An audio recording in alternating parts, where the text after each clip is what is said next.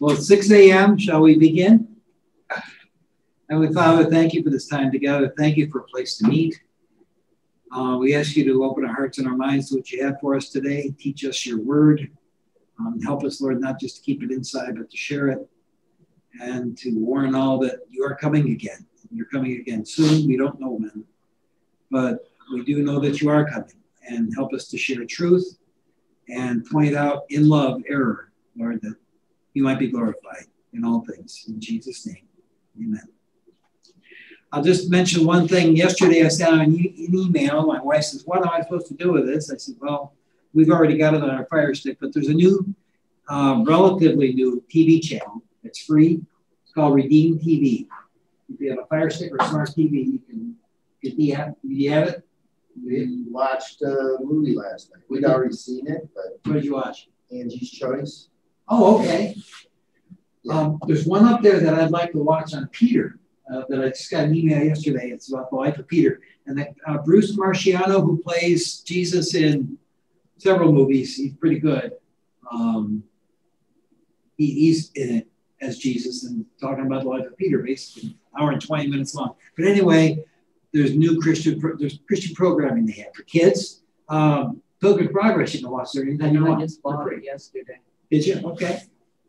And there's other movies up there too. So, and there's whole Bible series for kids. Mm-hmm. So it might be something that Sunday school might use. I don't know. But just, you're all aware it's free. Free is good. I can afford free. You can watch it on your phone, on your tablet, or on your smart TV. So if you have a Fire Stick, you can download the app. It's free.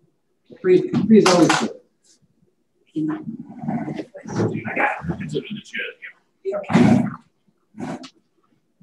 I should turn it off.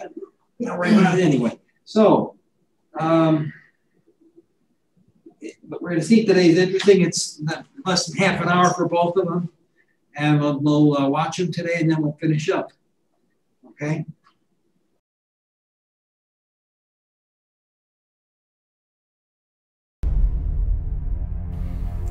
If you reject the doctrine of penal substitution, can you still be a Christian?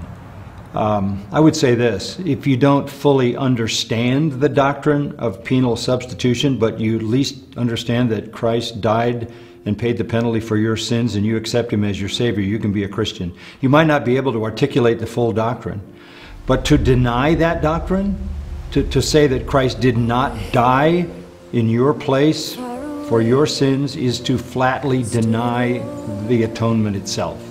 And it is to deny the validation of the Father who raised Him from the dead. He was raised for our justification because the penalty satisfied the justice of God.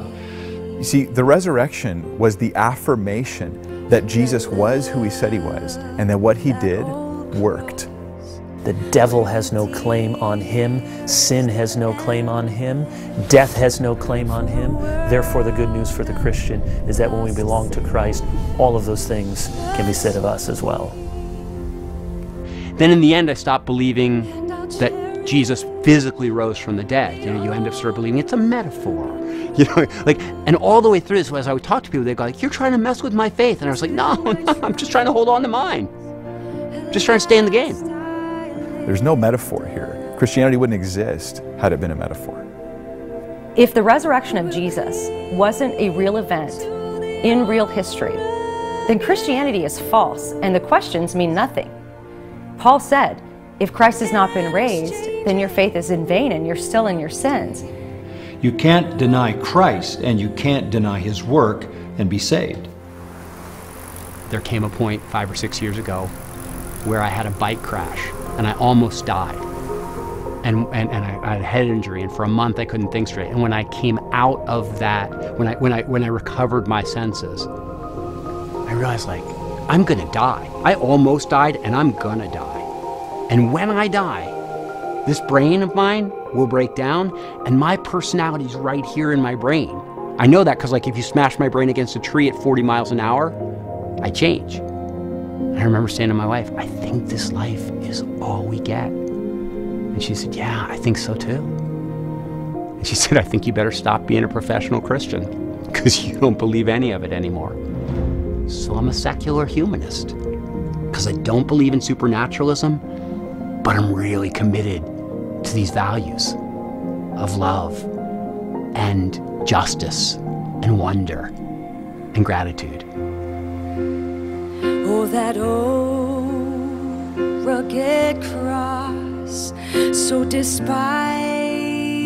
by the world, has a wondrous attraction for me. There's a myth in our culture that Christianity in the West is dying. But if you look closely at the denominations that are hemorrhaging members, it's all the same denominations who have stopped teaching fundamental Christian truths, like the inerrancy of Scripture, like the exclusivity of Jesus and salvation, and the reality of hell. They've given up on teaching these Christian truths, and in the process, they have been emptied of the power that is the gospel. Stained with blood, so divine, a wondrous beauty I see. I tried the gospel.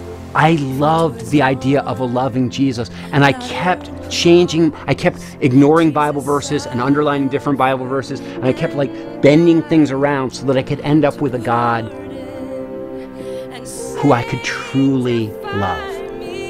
The problem is that once you're done making all those adjustments, I realized that the God I believed in was a God of my own invention. Believe me, the last God I believed in was awesome. I loved that guy. He was just like me. So what we're seeing is not the failing of Christianity in the West. What we're seeing is nominal Christians who were never Christian to begin with are shedding that skin, they're setting aside that garb, and they're being honest about who they really are. If my whole life and my whole identity and all my relationships depend upon me believing in Jesus in a certain way, I'd be crazy to entertain any other idea. And exchange it one day. The wonder isn't that I stayed a Christian for 30 years. It's that I got out at all. The only difference between me and the atheist is the grace of God.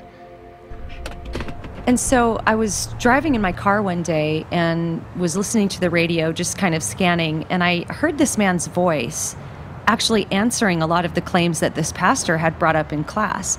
He was just very calm and intelligent in how he was answering these claims. And it turns out that it was a Christian apologetics event.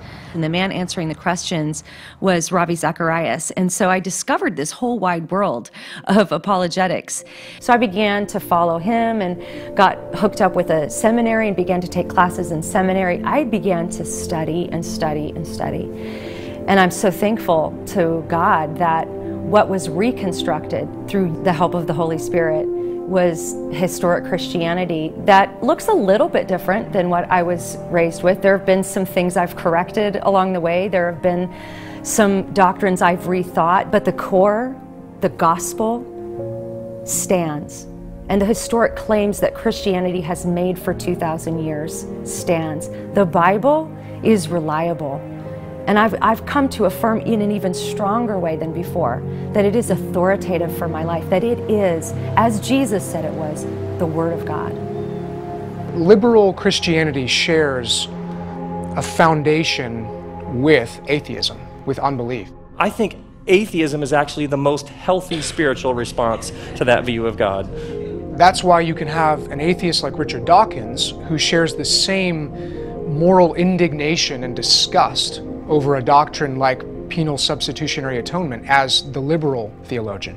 Why didn't he just forgive them? Why was it necessary to have a human sacrifice, to have his son tortured and executed in order that the sins of mankind should be absolved? Is that not the most disgusting idea you ever heard? And the question is, do I know people whose belief in the supernatural has died the same way mine did, who are still preaching in pulpits and who are still working as missionaries? I do. I know lots of them. They write to me secretly and they say the same thing to me. They say, listen, at this stage in the game, what else am I going to do? Who else? Where am I going to go? What is there for me outside of this? These are essentials to the gospel. This is what Christianity is. And if we deny those things, it might be something else, but it's not Christianity. Probably the biggest single heresy of fundamentalism is that it turned around the biblical notion of faith 180 degrees. Faith clearly means, the very word means, walking in darkness, not certitude. He's actually saying maybe that faith is blind, which of course Christians don't understand faith to be a blind leap in the dark. And we also don't understand it to be 100% certitude, which is what Richard Rohr is pitting faith against. He's basically saying the opposite of faith is complete and 100% absolute certainty. Neither one of those are biblical definitions of faith. Faith biblically is trust. And often throughout Scripture, we see that trust being based on good evidence to believe that something is true. This is why we refer to the Christian faith as being a reasonable faith.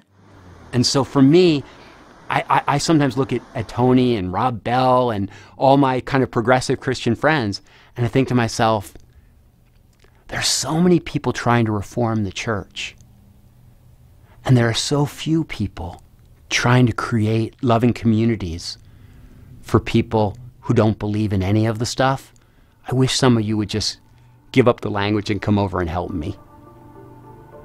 I'd rather them be honest about their unbelief than staying within the church and corrupting it from within. It's actually a purifying effect on the church, and it's a good thing. When I do evangelism, and you say evangelism, I think evangelism like technically means sharing the good news. It's just that my good news is that you can pursue goodness for its own sake. I mean, it's funny, like Jesus at one point said, you know, if you really want to understand the gospel, love the Lord your God with all your heart and all your soul and all your strength and all your mind. And then he said, and the second commandment is like unto it. Love your neighbor as you love yourself. Love God, love people. And the great irony is that this is actually a summary of the law. And so on some level, Jesus was saying, like, look, you want to know the ultimate expression of Christianity? Love people. And I go like, I don't think he was far off. And so, you know, people say like, wow, you haven't really changed that much since you left Christianity behind. And I go like, no, I haven't. Essentially what you're saying is our goal is to actually keep the law. And that's something that the gospel is here to remind us that we cannot do. And that's not good news. That's why the gospel is good news to those who recognize that they're sinners, to those who recognize that there is a flaw deep in humanity that isn't going to be fixed by doing all the good works that you can think of in the world.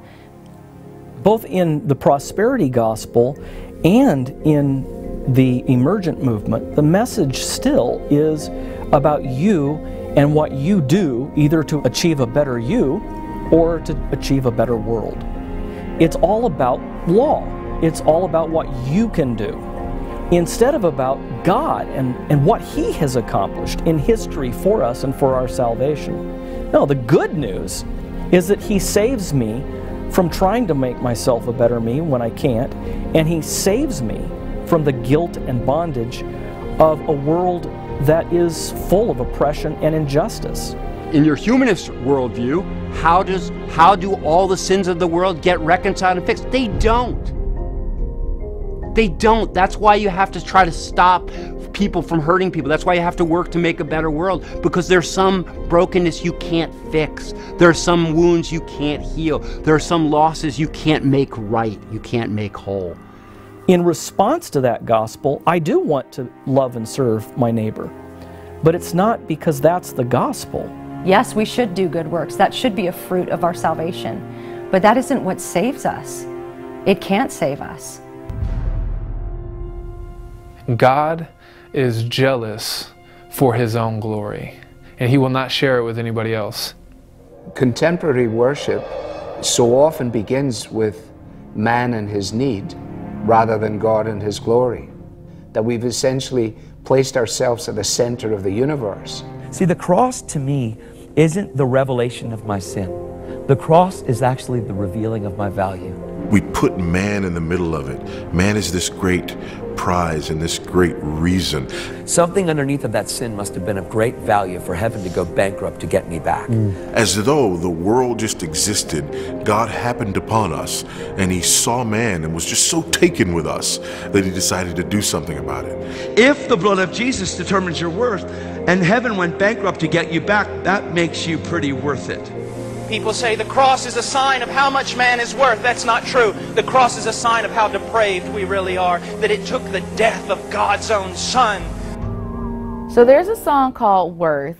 It was written by the associate pastor of my former church, and part of the lyrics go, "You thought I was worth saving. You thought I was worth saving. You thought I was to die for." You thought I was to die for. When you really think about the lyrics of that song, it's suggesting that we were owed something by God. When we flip this, and when it becomes man-centered, and when there becomes this inherent worth in me that drew out this work of Christ. Heaven went bankrupt to get you back because God thought that you were worth the price that he paid to redeem you.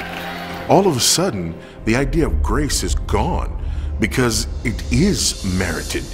I did Jesus a favor by being so wonderful instead of Christ and his finished work being an act of God's grace to me. Now this is very, very important. God's motive for saving people is not found in that people.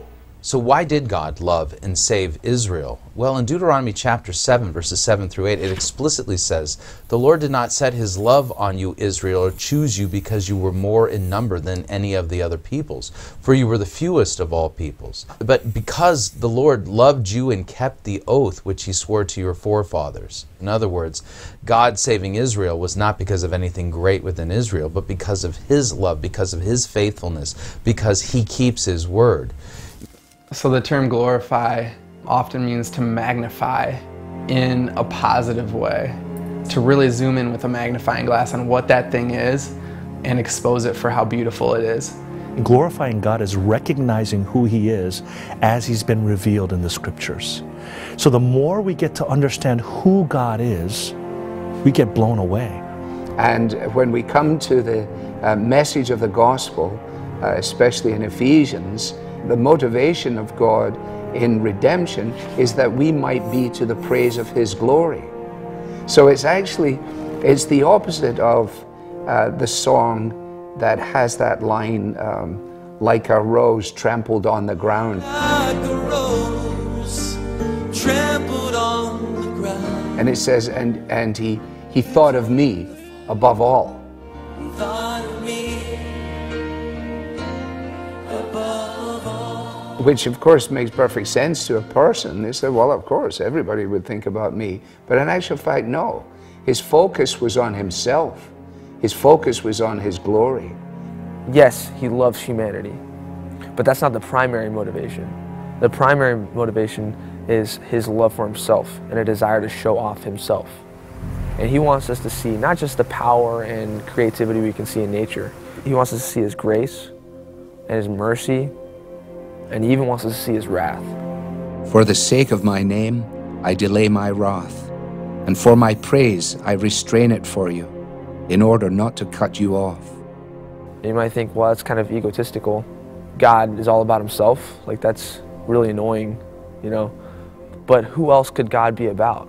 For God to not be God-centered would be actually to say something untrue about the universe, because God truly is at the center of the universe. He's the creator of all things. We all are in the orbit around him. But there is a beauty in the fact that God can be focused on himself and his own glory, because God is a Trinity. And so there is a paradoxical others-centeredness even there in the God-centeredness of God.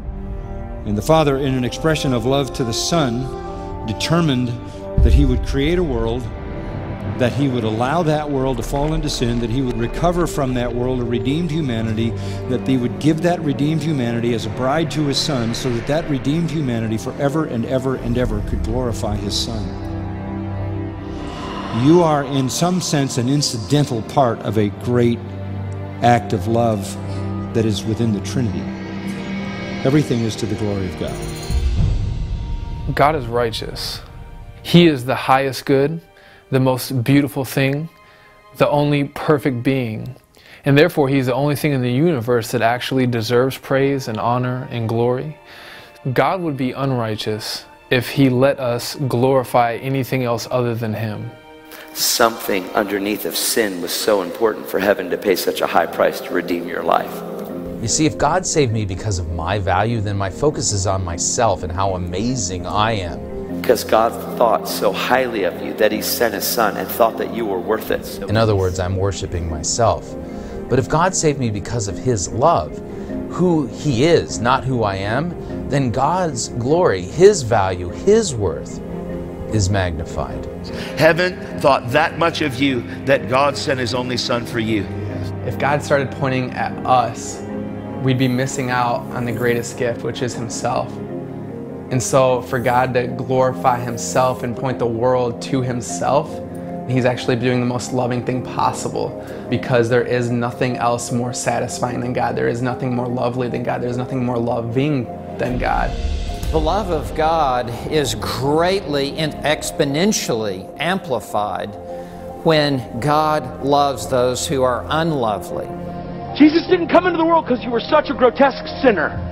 Now, the teaching of William Paul Young and Todd White, they're similar in that they both are denying the doctrine of original sin. I think the lie is that all we are is a piece of crap, and it's just because God is well, that's a lie. Some religions tell people that you are born of sin, you are sin. You're depraved, you're worthless. Yeah. Now, Scripture is clear on this. None is righteous, no, not one. No one understands, no one seeks for God, and all have turned aside. Together they have become worthless. See, we've said that we're worthless and we're worms in the dirt, not realizing that that's what Satan is. Christ and His work doesn't find its value because of who I am as the one whom He redeemed. We're saying that my worth is not in what I own. My worth is not in my achievements. But I instead find my value in the fact that the one of ultimate worth died to redeem me, in spite of the fact that I was inherently not worthy of that. The therapeutic gospel says, God loves me because I'm valuable. The biblical gospel says, I am valuable because God loves me. Anyone can love someone who's lovely.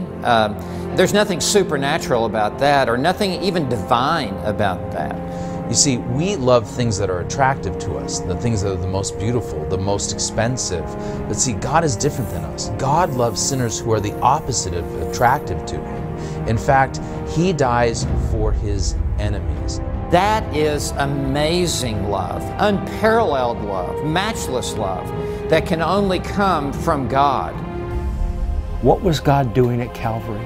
There was a simultaneous display of all God's attributes, not just His love and forgiveness, but by no means letting the guilty party go. Love and wrath on display, goodness and kindness on display, justice and mercy on display simultaneously.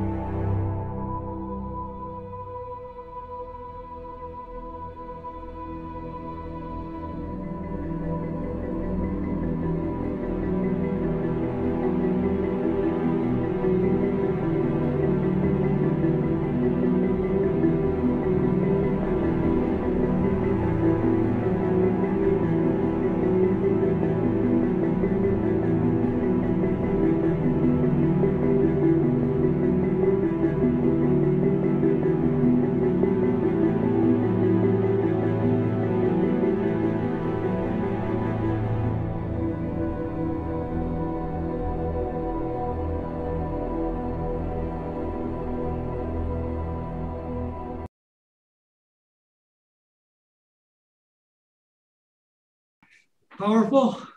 Morning, Lori. You're still muted, Lori, just so you know. She just went away. I don't know what happened to my camera. Uh-oh. That's the kind of camera I look best on, Lori. Did I accidentally? Oh, I must have accidentally shut it off. Good morning. Good morning. We're all blurry. We're blurry? I don't know. If I talk, maybe it'll come to, I don't know why we're all blurry. That's interesting. We are blurry. Maybe it focused on something and unfocused. I do one of these things, maybe? No, don't do it. There we go. Yeah, I did the same thing. Okay. I don't know. Well, I look better when we're blurry, so. Anyway, so we finished. A couple questions I had when I was going through this. First of all, what did you think of Bart Campolo? He has many friends still inside the church, ministers and missionaries that are still preaching and being missionaries, that are still doing all that, and they believe like he does, but they don't know what they'll do with their lives. I thought of Judas, and I've heard teachings on Judas. We're approaching Palm Sunday and celebrating Resurrection Day. And I thought of Judas, and I Christ's words, woe to him who betrays me, you know, it would have been better for him if he had never been born. What's going to be God's reaction to ministers who are leading people down the wrong path?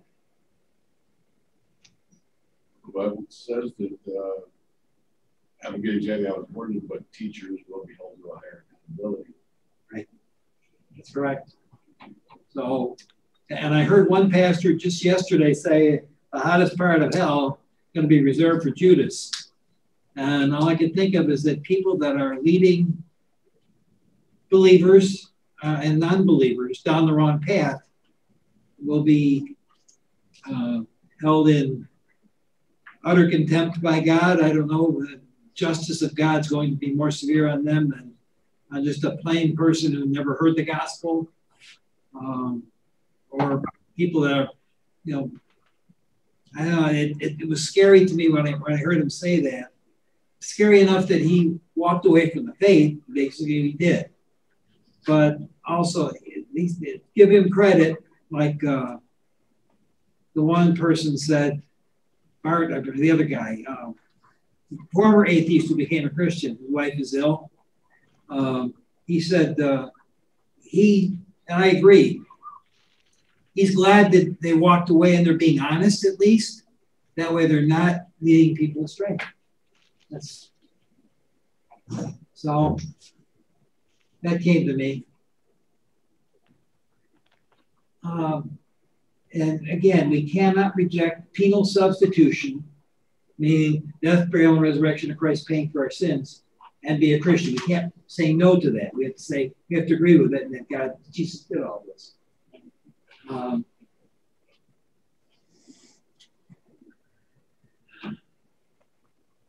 Another phrase that I heard in there, Bart Campolo said, as he walked away from the faith, he said, the God that he invented, he really liked that guy. And all I could think of was Israel, idolatry in the world today, worshiping the creature, worshiping things, money, emotion, sex, whatever it might be that people put on the pedestal of the God that they worship.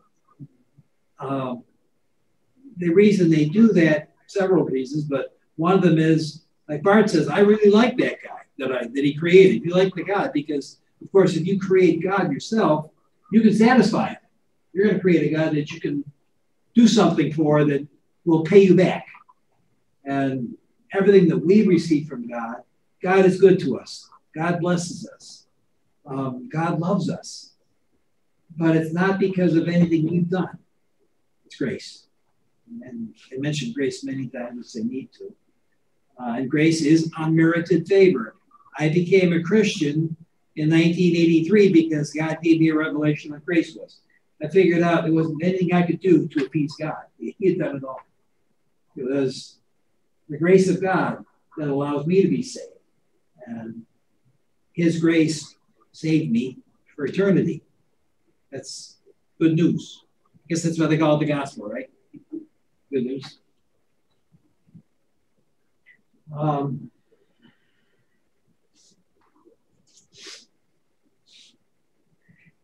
When you and the comparison here in the movie was well done, I think. Liberal or progressive Christianity really is a form of atheism. You're denying, you're not giving glory to God, you're giving glory to yourself. Paul White continually said, you were so worth it that God died for you. Well, no, God died for you because he loves you. He loves you as an act of his will, not because of anything we've done. And you can work 24 hours a day in the church. You can do all these, give away all your money. But Paul said, if you do all this and don't have love, it's worthless. So again, liberal Christianity is on the road to atheism. And you listen to what's going on in the world today, and unfortunately what's going on in our nation, we're heading right down that path. The farther we go down that path, the worse it's going to get, and it's getting pretty bad now. But to the point where we will deny God as a nation, that's coming. I don't want it to come. So how would you all define faith? They tried to define it in the movie. I thought they did a pretty good job, but how would you all define faith? What's your definition of faith?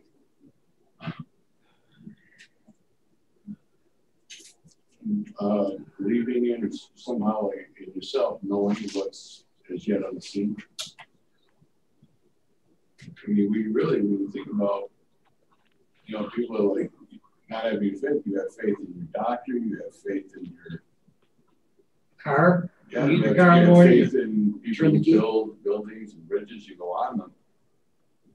I mean, it's a completely different thing than biblical faith, but at the same time, people are like, well, I can't live by faith. I have to see it. Well, if you've ever walked up a set of stairs, you've had faith that something is behind it. I mean, it's on a whole different level, but I mean, just as far as faith, you're believing. Yeah, and it's well, that's going to I think it's the same way. You have to believe. Speak up a little. You have to believe, okay, and trust God. No matter, you can't see, but you just trust, knowing. Just like when I get in that car every day, I trust that I can do this because I know, because my Father in heaven told me that I can do it. Okay. So that's whatever, I can't see him, but I know that he is with me. And he's my constant companion all the time. Right. And no matter what the situations that are happening in my life, I have to trust him. Trust. Yeah, he's going to, whatever it is, he's going to get me through it. Whether it's good and bad experiences, and we have to trust God. That he knows what's best for us. Yep. Okay. Trust. That's a great definition. Anybody else? Mike, what about you? Hebrews 11, verse 1. Faith is the substance of things hoped for, the evidence of things not seen. Yeah. Is that the right one? Yeah. Okay. I can remember Bible verses. I can't remember chapter and verse though, which is not a good thing. But God gives me the scriptures to use. One thing too, when you talk about faith, people kind of mock you. I remember I think I should have, 40 years ago, I was listening to WPCX. I don't even remember who the pastor was. We got to talk about, Big Bang evolution, the things that people, the theories that people, well, they accept them as fact, but the theories. And if you really look at like the theory of evolution and how things are, and just in general, till this day I remember he made the statement, I don't have the faith it takes to be an atheist. And that's, if you really think about it, being an atheist does take a lot of faith, because how do you explain, they're like, well, people are basically good people. Well, then how do you have the faith to say somebody that's a murderer? If there's one single murderer in the world, how do you have faith that people as a whole can take care of ourselves, can be good? It's, sometimes I think atheists have more faith than Christians doing the wrong thing. There was a scholar back in the 19th century who came up with a perfect machine. He defined a perfect machine, and the perfect machine would be something that could feed itself, reproduce itself, and handle everything that was going on in its general area. And he said, there's no way that we can invent something like that. But what he was defining was a human cell. And he got all done with it. Human cell that we have billions of in our trillions of in our body. And that's a miracle. And, believing in atheism is like, and that there's no creator is like throwing a bunch of parts in a bag, shaking them up, and expecting a watch to come out. Well, you can shake it for a million years, it's not going to come out. There was a really good movie that Bill and Mary brought out to Duffield, Fearfully and Wonderfully Made, I think it was called, or Wonderfully Made. And it talked about just like the eyeball, all the amazing things about it. It was a set of like 5 different things. It was called Wonderfully Made. It was really, really interesting. We are fearfully and wonderfully made, and his hand is in all of it. Even though science try to play God, trying to make babies and try to do all this stuff, you can't do what God can do. Well, the old joke is this guy was railing at God, and he said, I can create a plant. I can do anything you can do. I can create a plant. He says, okay. God says, go ahead, prove it. He says, okay, let me have some dirt. He says, no, you got to make the dirt first. It's true. Let me go in a different direction.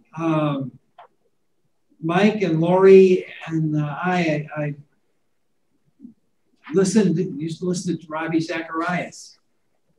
I heard her refer to that in there. It was made in 2018 before the desiccated human waste material hit the rapidly rotating blade in this ministry.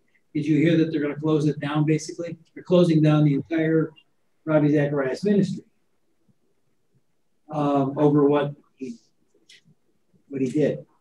I don't even know who that is. He is a Christian. She talked about him in the movie. Ravi Zacharias was a Christian apologist. He was a very cerebral arguer for the faith, and really put a lot of thought into it.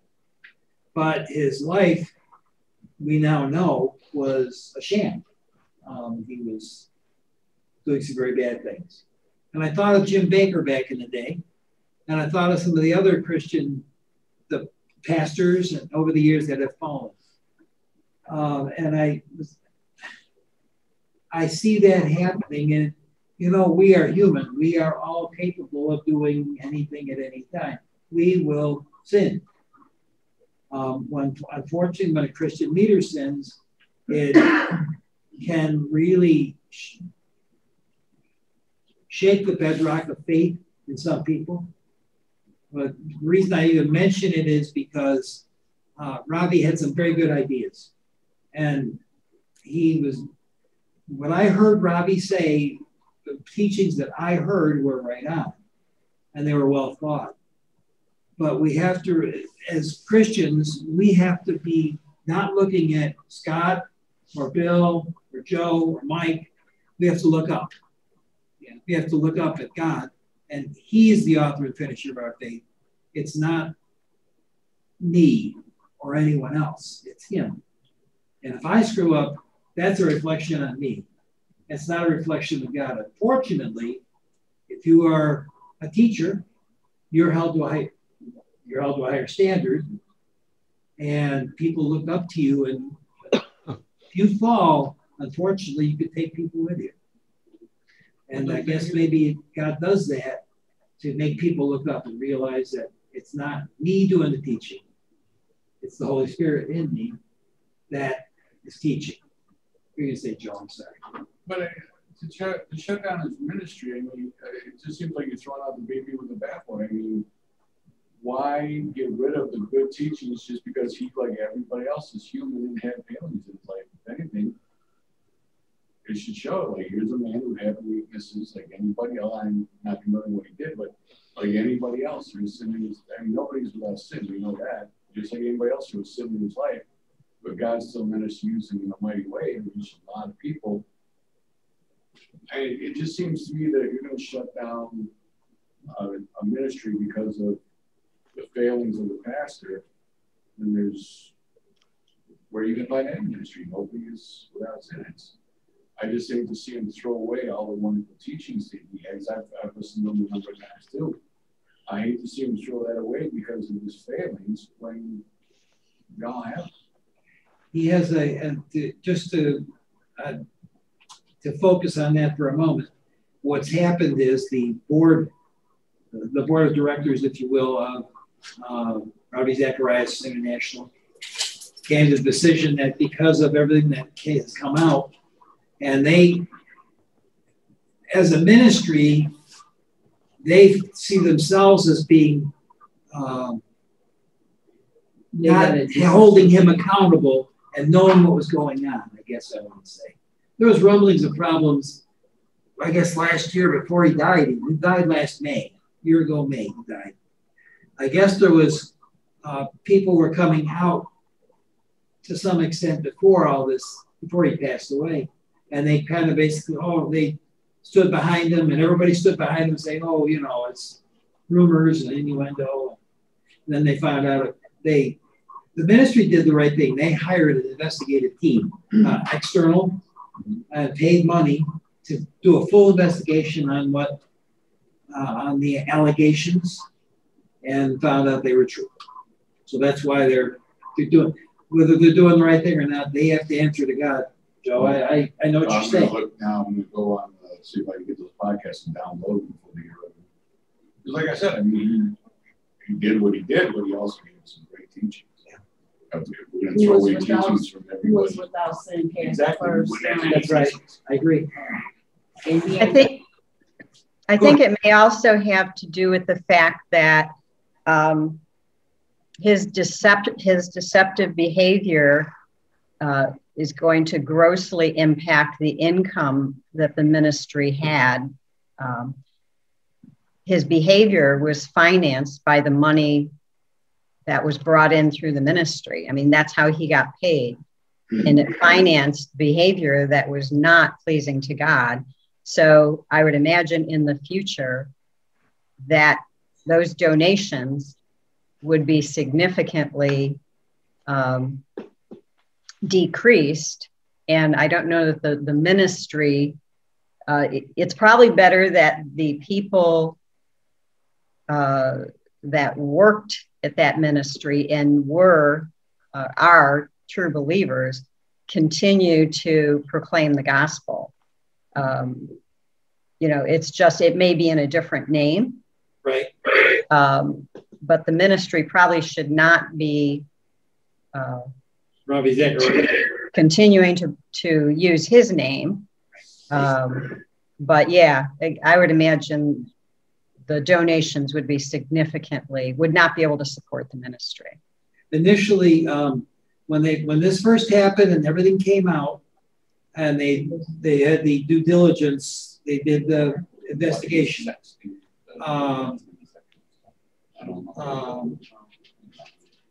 They were going to keep the ministry and change the name and take his name completely out of it. And then I guess, to your point, Laurie, maybe they saw that you know, they were getting an X number of dollars before, and now they're getting like a tenth of that, that they would just, you know, turn it off, I guess. That's yeah. This is a real difficult topic because we're talking about our culture and about sin in the Bible, and you know, typically when the Bible is talking about us continuing to sin or sinning, you know, sinning after supposedly being saved, the Bible is referring to somebody that's actively working against the gospel, and not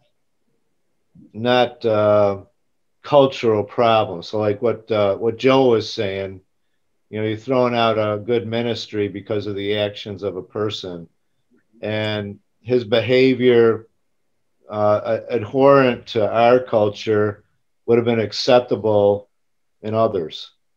So we have to be careful not to confuse the two. I mean, I'm thinking of Bar Campolo there. He came out as a secular humanist.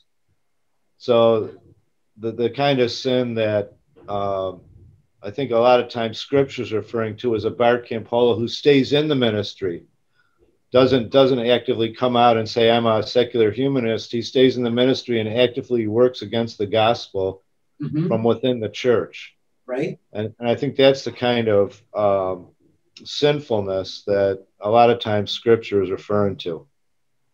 Did that make sense, or am I? The only caveat I would have is looking back at as the gospel was going out, people that were in positions of authority that sinned. I think of Ananias and Sapphira.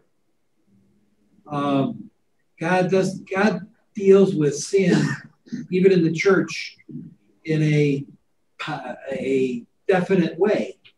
I mean, we are all sinners saved by grace. We are given the ability to repent. But if we are sinning in a way that is, let's look at it another way. Let's say someone who was in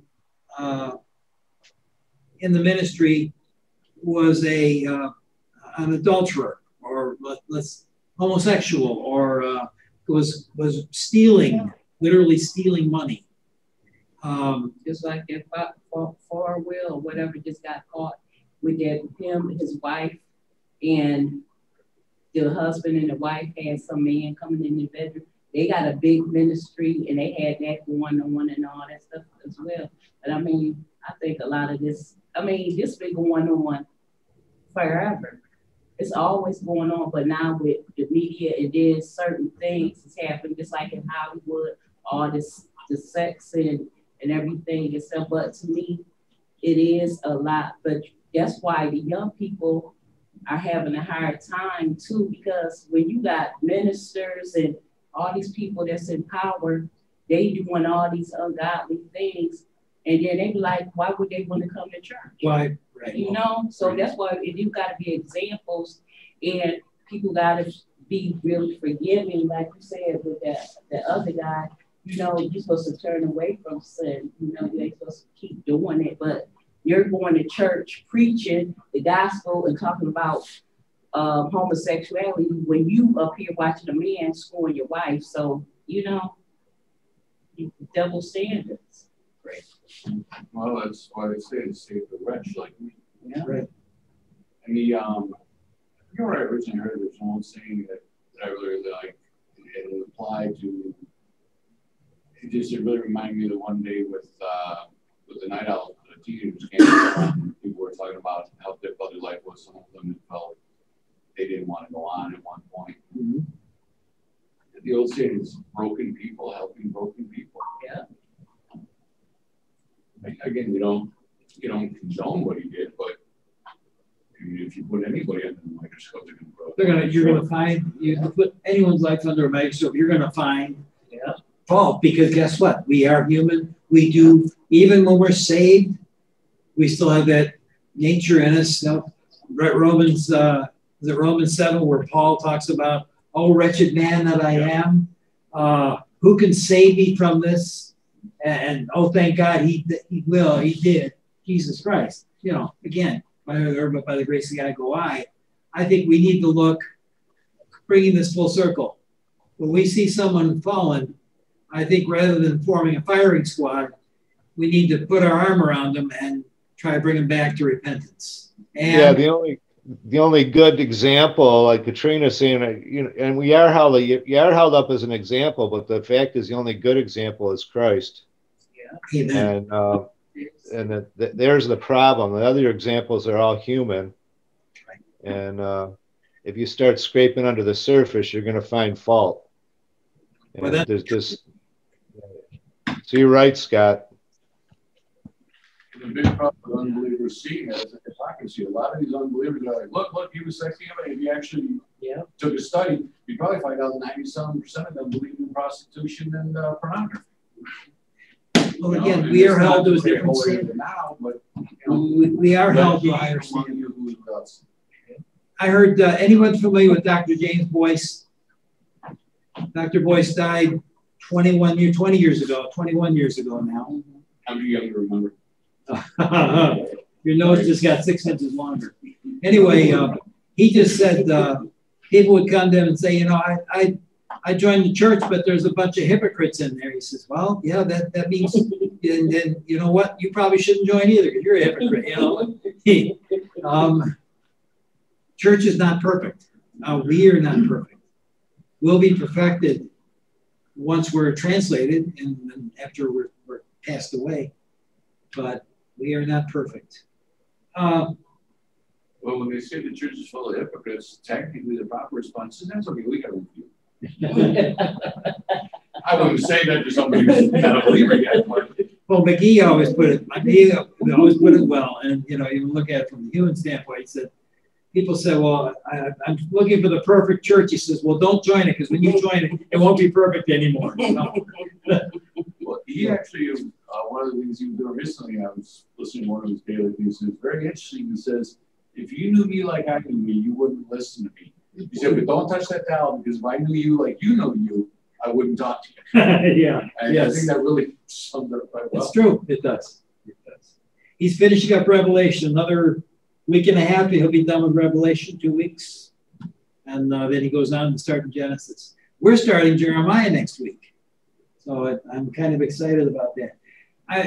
You know, last few minutes here, I'd like to know, what did you think of this? Was it worth our time to do this? Absolutely.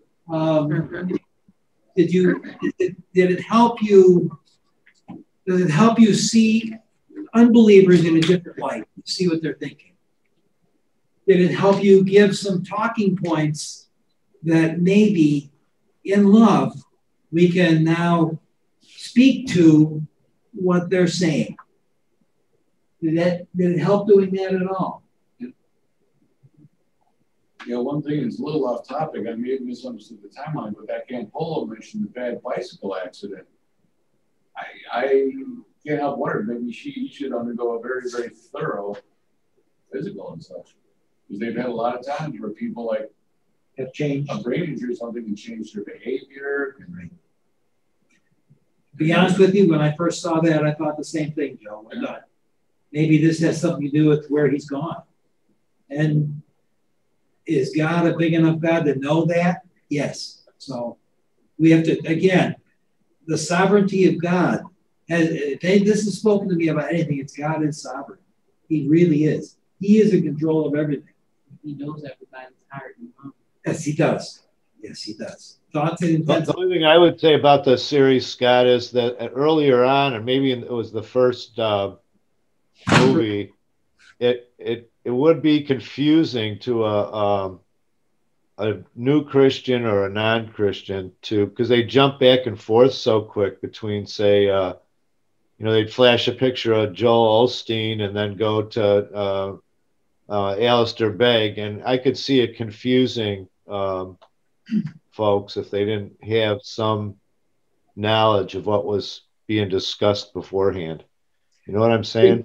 I do, absolutely. And when I watched it, I watched the first hour, a little over an hour by myself without looking at the book I gave you all.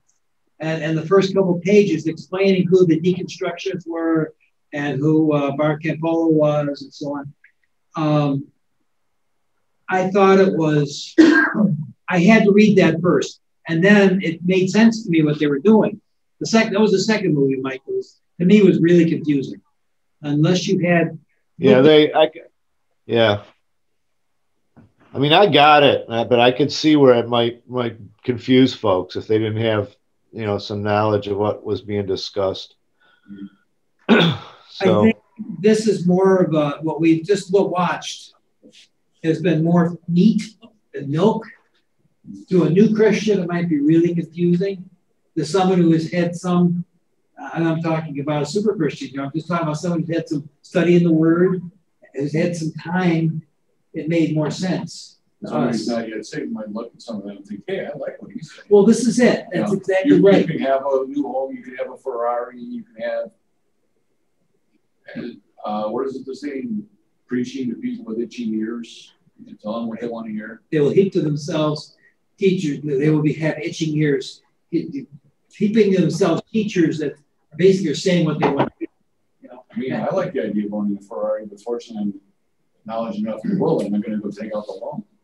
Yeah. But some people would see that and think, well, yeah, I like what he's. That's consistent with, what I can't remember who said it, but it was like asking his friends, so what are you going to do now? I mean, they basically saying, well, I'm too old to change. And I was thinking that while they're thinking that if they really believe the gospel and start preaching the gospel, their fear is everybody's going to leave and I'm not going to have a job anymore. And there's that what I'm preaching is keeping people here. Right. It's what they want to hear. They're sending in money. Yeah. And there is that. I think, say what you want about Knox Church. Our pastor preaches the Word of God on a consistent basis. I'm not lifting him up on a pedestal. I'm saying, though, that here at Knox, we do teach the Word of God. We don't teach a prosperity gospel. We don't teach the gospel of feel good today and, God's going to give you everything you want. We look at the Word of God as the inerrant Word of God. We don't look at it as a guide. It is the Word of God.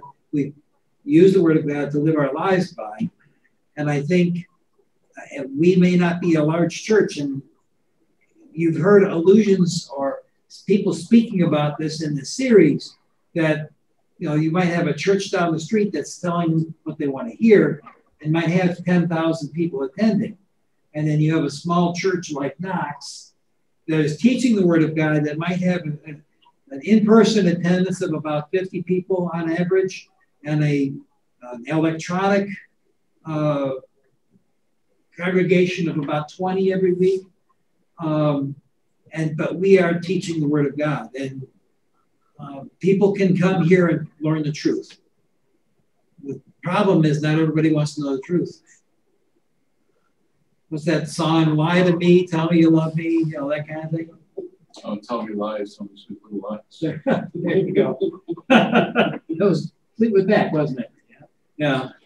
I guess the only I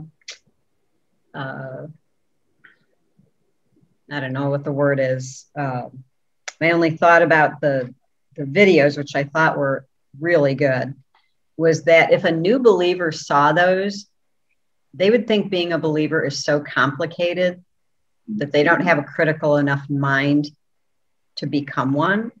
And that's obviously not the case, but I could see where a new believer would be overwhelmed by that much information. Second movie, absolutely. What's that? The second movie, absolutely. The second movie should not be watched alone without being able to discuss it with other believers. Right. Yes. Well, and I think the people who did these movies did that on purpose. They did.